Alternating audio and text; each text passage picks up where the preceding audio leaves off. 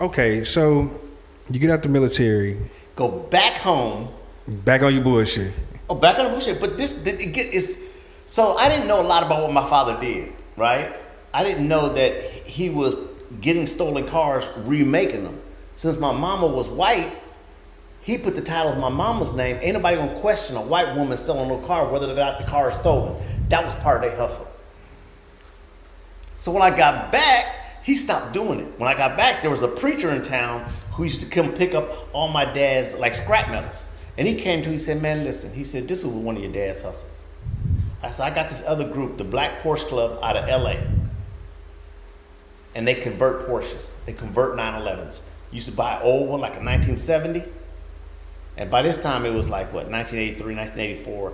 And go steal an 83, 84 and switch that bitch over. 19, I'm riding around California with a convertible motherfucking 911.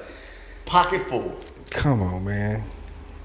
Got busted again. It was, bro, you had the worst luck. You had the best and the worst luck. Right, the best and the worst luck. But got busted again because I was up for 2 days snorting that shit, that crank. And I thought that I had put that car out. You know, you cut it up. And I thought it put out, and it caught back on fire.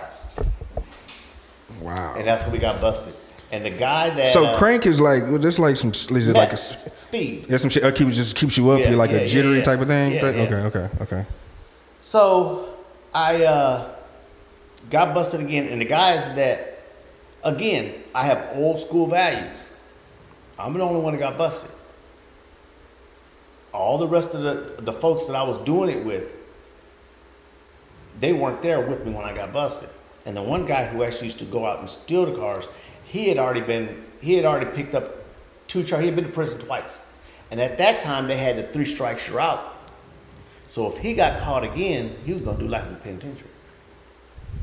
So when I got busted, I took the charge all by myself. I didn't tell on nobody.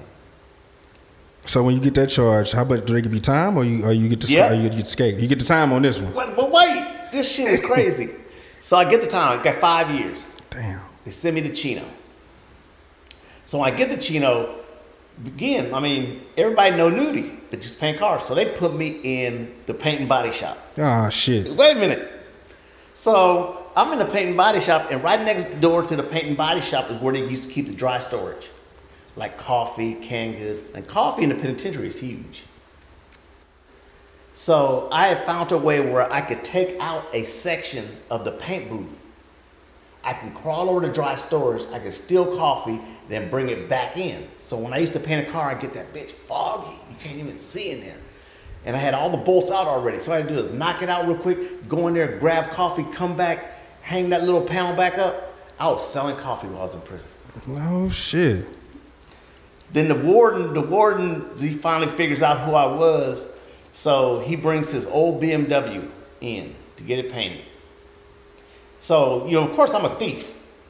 He brings in, first thing I'm gonna do is go through his car. See what he got going on. See what he got going on. I found a loaded 38. No shit. Even the guards don't have guns in prison. So now you got the strap inside there. And so I started thinking, I'm like, come on, man. Come on. Are you tempted to like, do I take this? Do I not take it? That's what's going through my mind. Do I take it? Do I not take it? Do I leave it? At this time, I was only in there for about 5 or 6 months. And I didn't have no problems. Like I said, I knew all the brothers. I knew all the essays. They spent all their cars. I wasn't having no problems. It was all good for me. Yeah. I knew everybody. I knew all the rules. You know what the fuck to do. You know what not to do. Mind your business. Keep your head down. And go on about your business. So I find this 38. And I'm like, what the fuck do I do? So next morning I went in there. I told the guard, come here. I said, Warden's 38 is in the car. I said, now you're going to find my fingerprint on it because I touched it, but I left that bitch there. About an hour later, the guard came back and he was like, Brooks, go pack your shit. I thought I was getting transferred.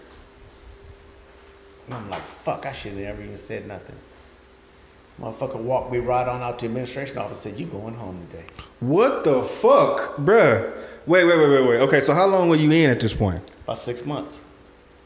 You get 5 years. I was supposed to do 5 years. 6 months in, because you decide to do the right thing, I'm out. You get to go home. Favor. Wow. So he said, all you gotta go report. All you gotta do is when you get out, go report to your parole officer. So they put you on a parole and you had the stipulations. So the natural thing, or the things you should do, is go report to your parole officer. Nah. You gonna go fuck off. Not nudie. I had a friend of mine, I was out about a week, I had a friend of mine said, man, I'm going to Miami. They got good cocaine down there. Well, nigga, I'm riding with you.